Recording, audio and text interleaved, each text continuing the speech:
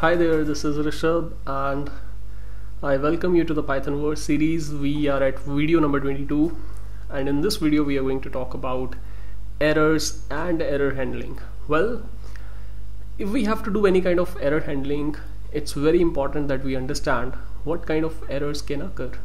So like only once we understand that these are the errors which can occur, it becomes easier for us to handle those errors. So yeah, let's look at what are the most common errors in Python. Now I have curated some examples just to showcase like how exactly some of the errors can occur. Like here is first example. So this is one of the most common error, that is the syntax error. So this error occurs when the code violates the rules of the Python syntax, and here we have given an example. So what I'm doing is that instead of using a comparison operator, I'm using the assignment operator, and when I try to print this throws a syntax error. Now let us just do this quick experiment. Now we say error 1, let me say def error 1, and we say that if, let me just copy, x is equal to, let's say 1, print x. Even though my editor is saying this is wrong, but just for the sake of experiment, let's just give it a try. Now let me just call error 1. Yep, so python errors.py. So this is how the syntax error looks like. Invalid syntax, maybe you meant this or this instead of this. So as you can see that my code basically crashes after this. Like even if there was any statement after this, let's say this is correct, let's see what happens. Now if you see, whenever some error occurs in the code, well, the code basically crashes and we are never going to reach this line number 10. So I really want you to note this point, because I'll be coming back to this point when we talk about error handling. So now I don't think we really need to look at examples of all of these error types, but yeah, it's important to have an idea in mind that this is how errors can occur in Python. So one of the errors is indentation error. This error occurs when the code indentation is incorrect. So here is an example. We are using a for control structure. So we are saying for I in range 10, we are not giving the 4 spaces which are required, which is the indentation which is required in Python whenever we are starting a new block of code inside of a control structure. So that's why this error is thrown, that is this indentation error is thrown. Similarly, we have the name error, and this error occurs when a name or variable is not defined. So I have simply written print a. Now this type of an error I think we can try in the interpreter as well. So what happens if I simply say print a? It says name error, name a is not defined as expected. So like why I am trying to show you all these error types, so that you can keep these in your mind, and whenever you see such an error occurring in the real world scenario or in your project, you can actually relate that okay, this error could be occurring because of so and so reason. And then similarly we have the type error, and this error occurs when an operation or function is applied to an object of inappropriate type. So here we are saying print 5 plus 10. Now 5 is a numeric type, which is an integer, whereas 10 is a string. Now let's just give it a try. Print 5 plus, let's say 10. What happens? So we are getting this type error, unsupported operand types for plus, which is int and string. Cool. Then we have value error. This error occurs when an operation or function receives an argument of inappropriate value. So here the int function is taking hello, which is a string which cannot be converted to a numeric type. Now let me show you 2 examples, one correct and the other incorrect. So one is this example. Here this is convertible to a numeric type, and now let's look at something which is not convertible to the numeric type. So here we get a value error and it says that invalid literal for int with base 10 hello, because hello is not a valid literal for any int value with base 10. Then we have index error, and you might have guessed already that this error occurs when you try to access an index that is out of range. So like this list, because the Python indexing is 0 based, so this is index number 0, this is index number 1, this is index number 2, and index number 3 does not exist. But what we are trying to do is we are trying to print my list 3, so of course it's going to give us an index out of range error. Key error occurs when we try to access a key in the dictionary which does not exist. So here we have mydict, where A has a value of 1, key B has a value of 2, key C has a value of 3. Now if I try to say print mydict D, then it's going to give me a key error. Then we have the attribute error. This error occurs when you try to access an attribute or method that does not exist. So my list, or list in general in Python, has no method add. If you remember the list video, we had extend, we had append, but there is no add method. So that's why if I try to call a method which does not exist on a certain kind of an object, then this error is going to be thrown. That is the attribute error. The zero division error, well, the most common one, this error occurs when you try to divide by 0. So whenever we try to divide any value by 0, this error is thrown. Then we have an IO error. This error occurs when an input-output operation fails, such as trying to read from a file that does not exist. Now this error is very common, because a lot of times we end up giving a wrong path, and so the interpreter always complains that this is an IO error because it is not able to find the file which we are trying to give the path for. So it's really good to keep in memory all these different errors, because they really help you to understand where your code is exactly failing, and they are very good for debugging purposes. Like if you understand that okay, this could be the possible cause of this error, then it becomes very easy to debug that specific script.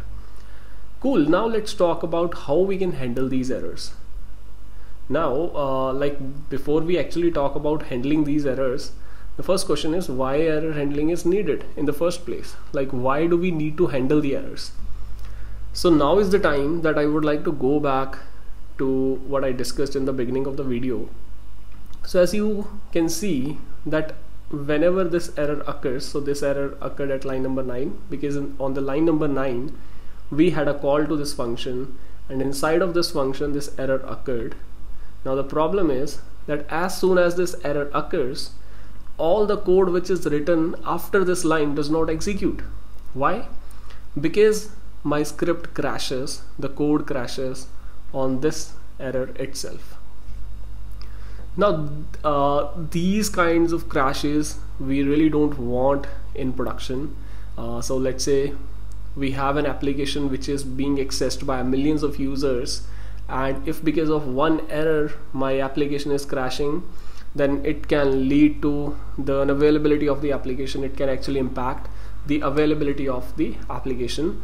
So in order to avoid such situations, it's very important to handle the errors in a very graceful manner, so that even if an error is occurring, we are properly logging it somewhere so that it can be monitored by the responsible team, and we are able to mitigate the risk. That is, we are not like crashing the whole application because of a single error.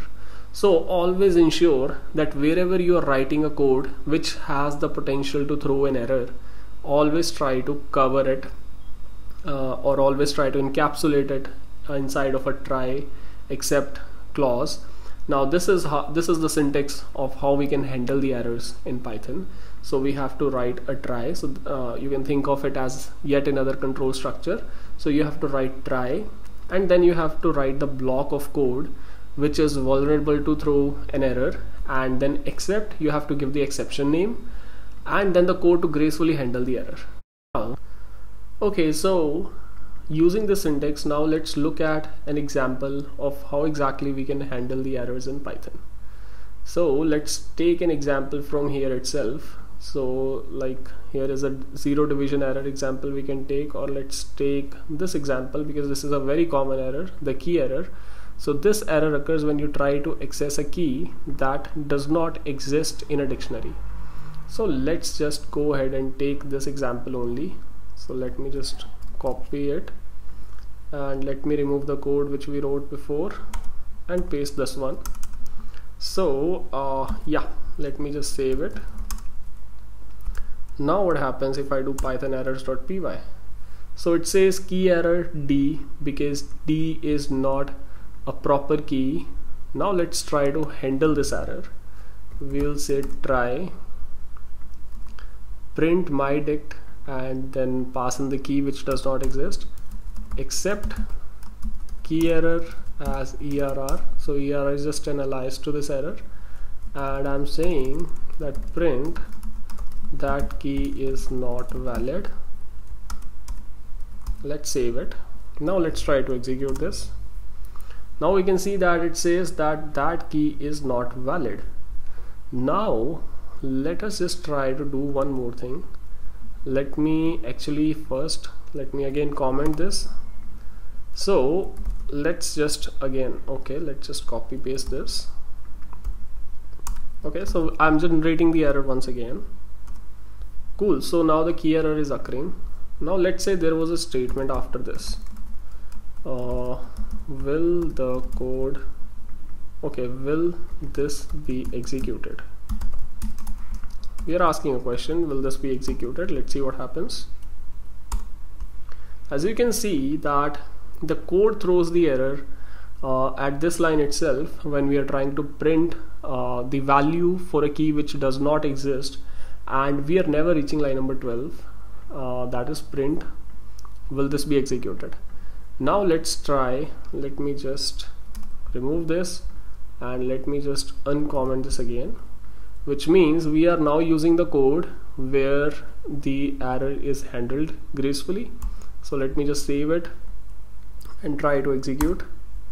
Now you can see that even though the error occurred, even though it was handled, but at the end, will this be executed was actually executed, meaning that your script won't crash.